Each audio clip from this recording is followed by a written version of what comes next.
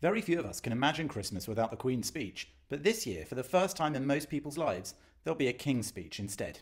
King Charles will now have to make his first broadcast Christmas speech, and we'll all be watching closely to see how he does. Will he mention Meghan and Harry? Will he drastically alter the style of the broadcast favoured by his mother? And where will he choose to film his thoughts and wishes for the holiday period? The late Queen's speeches were iconic. From her outfit to the setting and even the photos and objects surrounding her, every detail of her broadcasts was carefully planned. King Charles already made a televised speech when his mother died and he became the king. That might give a clue as to how he'll tackle this Christmas address. His first 100 days have been eventful and not always in a good way. Recent controversies in the family have caused some to even question the long-term future of the monarchy itself. Harry and Meghan, his own son and daughter-in-law, have just released a 6-part Netflix series in which they accused him of lying and said the royal family briefed the press against them so as to destroy them. They called his family and the wider institution racist. Might he react to these serious allegations? The recent incident in the palace, which caused Lady Susan Hussey to quit over remarks she allegedly made to charity worker Ngozi Fulani, only makes the issue of racism even more important for the palace to deal with. If he doesn't address racism allegations head-on, might the king choose to do so more broadly, possibly by including references to diversity in his words and the accompanying footage that's often used in these speeches?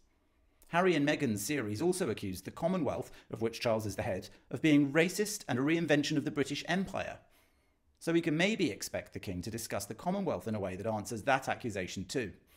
And when it comes to family relations, it's not just Meghan and Harry who might be feeling left out. The king's own brother, Prince Andrew, is no longer a working royal and probably won't get a mention. Perhaps the best way to deal with all of these family problems is for the king to mention the love he and others in the family had for his mother, Queen Elizabeth II.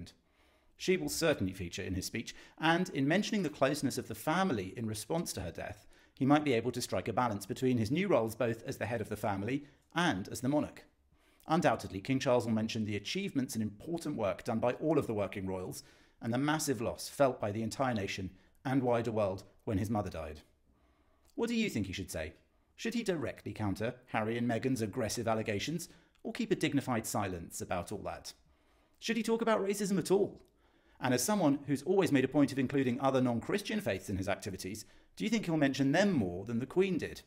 Let me know what you think in the comments below.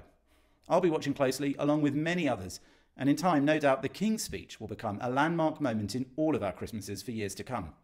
Merry Christmas and Happy New Year. God save the King.